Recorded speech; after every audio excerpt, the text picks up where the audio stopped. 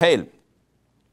What's the definition of sunnah? Like people say that since the Prophet ﷺ used to cover his head, so wearing a cap is a sunnah. He used to keep long hair, so it's a sunnah, etc. Can you kindly explain the exact concept of sunnah? First of all, the scholars say that sunnah can be defined in two ways. So we have the 5 rulings, which are mandatory, obligatory, known as wajib. Then we have mustahab, or recommended, or voluntary, or sunnah. Then we have permissible, mubah. Then we have makruh, which is not recommended, disliked. And finally we have prohibited, which is haram. So sunnah comes in the second level, which is something that is recommended. If you do it, you're rewarded. If you don't do it, you're not sinful. This definition goes in line with the process of fuqaha, the jurors. While the usul al-fiqh, fundamentals of fiqh, they say that sunnah is the way of the Prophet ﷺ. So whatever the Prophet did is considered to be sunnah. So the Prophet prayed 5 times a day. Jurors say this is fard. Usul al-fiqh scholars say that this is sunnah. This is the way of the Prophet ﷺ.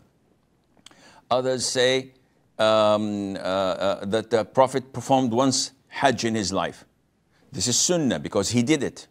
So by this definition, they say sunnah can be anything that the Prophet said, or he did, or he approved in front of him, being done and he approved it.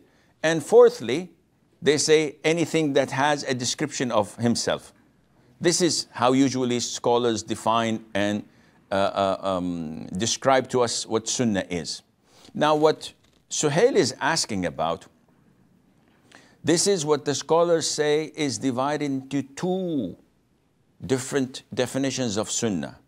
Sunnatul ibadah and sunnatul adah.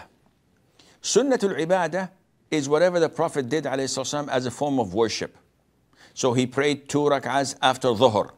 This is sunnat ibadah.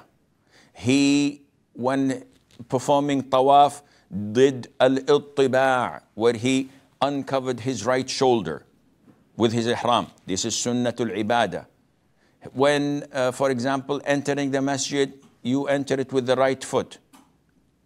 For those who say that this is part of the sunnah, and exit it with the left. This is ibadah. Now, aada means culture, custom, habit. And this is not related to Islam. This is related to traditions. So if we say that the Prophet ﷺ used to commute from point A to point B on a mule or a donkey, would anyone in his right mind say, this is a form of worship. Tomorrow I'm going to Wall Street, or I live in Manhattan, or whatever. I'm going to take my mule to work or go to the gym. Of course not. The Prophet used to sit on the floor. So you don't go to a 5 or 7-star hotel and leave the table and sit on the floor because this is sunnah. No, this is not sunnah. This is a aada, a tradition, a cultural thing that the Prophet used to do because his people used to do it. Likewise, prolonging the hair. Likewise, braiding the hair to some of the Arabs. This is how they used to do, not part of religion. Likewise, when wearing a waist wrapper or an apron like that people wear on their, it's like a skirt, like a kilt, but it's on your waist.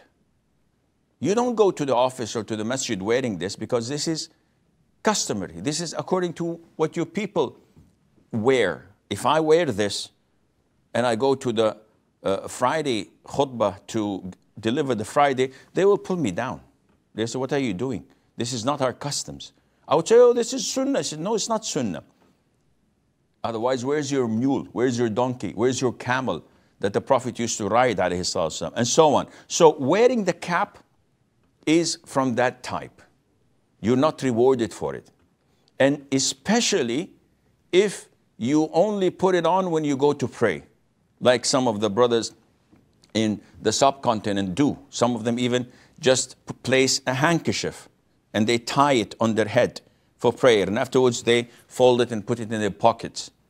I've seen this in Turkey, in Bosnia Herzegovina, when we go to the masjid and they throw to us head caps to pray with, when we don't want to wear it. I don't know what's in it, what kind of diseases or fleas in it. I don't want to end up fleeing my hair. So this is all customs and it has nothing to do with the Sunnah of the Prophet alayhi as-salatu was-salam.